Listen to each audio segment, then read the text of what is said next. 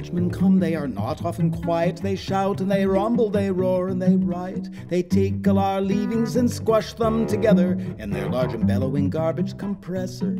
They take Timmy's white socks with the holes in the bottoms and Fred's old dead frogs in the box that he caught them in, and turn them into young Frimmy's white frocks and a Brock's with no bottoms with Ted's yucky socks.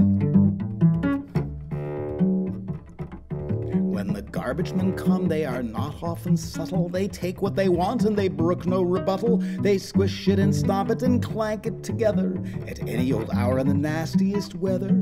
And then Julie's burnt bacon and Carl's cute dead cat meet an old mustard plaster and Don's ugly hat, and become a mistaken old blaster that fried a cute head old cat, a bard though he died.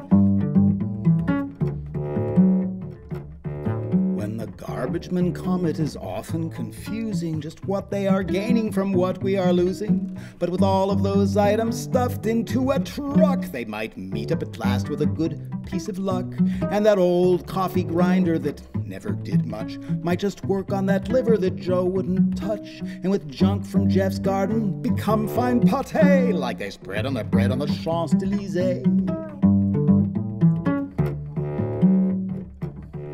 When the garbagemen come, I don't know what they'd say if they knew that their work had become so creative.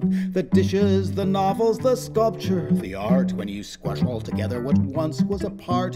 Sure, the trucks all are noisy, the depots all stink, but just think of what's made from what's under your sink. So I won't feel so bad at long last, don't you see, when the garbagemen come and they take away me. And if you feel like a garbage, here's what you should do.